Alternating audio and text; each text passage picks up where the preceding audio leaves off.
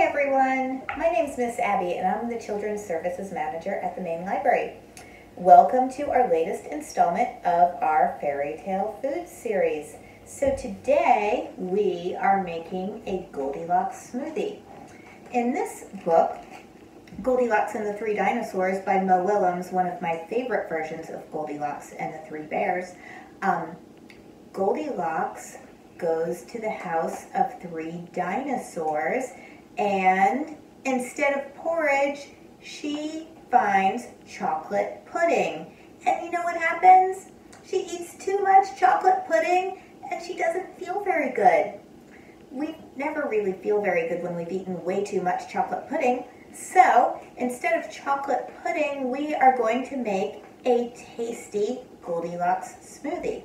So you can assemble your ingredients. We have some plain Greek yogurt, some milk, and if you like, you can either substitute almond milk or soy milk or juice. You can substitute orange juice for this as well. We've got some frozen mango, a banana, and some honey for a little bit of sweetness. Now, before you get started with any sort of cooking adventure in your kitchen, the most important thing to do after you assemble your ingredients is to wash your hands. Hand hygiene is really important. So we wash our hands, fronts and backs, for 20 seconds and make sure everything is nice and clean and we don't have any germs.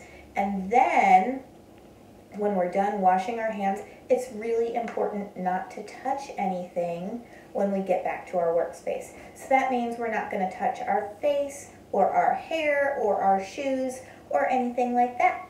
So are you ready to get started with our delicious smoothie? So our first ingredient is going to be our milk. So we're going to take a half cup of milk. We're going to measure it out here. And we're going to put it in our blender.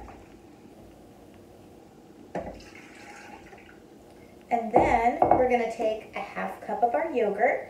And this serves one person. So if you would like to serve more than one person, this is a great opportunity to do a little bit of math. And you can double the ingredients and make 2 servings. So that would be 1 cup of milk and 1 cup of yogurt, and then you can also do 1 whole banana and a cup of mango. So we're going to do a half cup of each, and I have actually frozen my banana because that makes your smoothie a lot more thick and delicious. So we're going to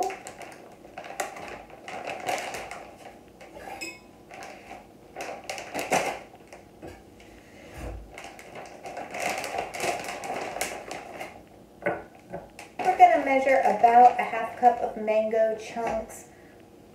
If you've got a little bit more, that's just fine. And then I don't usually measure my honey. You can just give it a good squeeze, but if you are measuring, it's about a tablespoon per smoothie serving.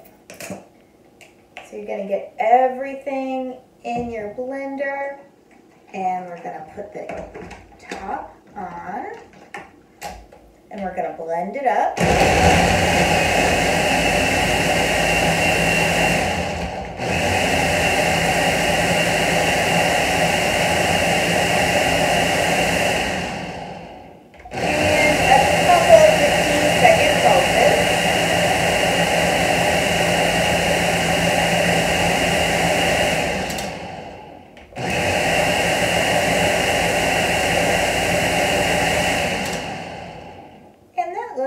Just about perfect. So let's open up our blender and let's pour it in our glass. Whoops, I forgot my glass. Can my production assistant please get me a glass?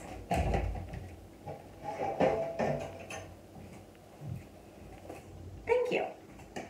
And This is a tiny glass. This is a little sample size.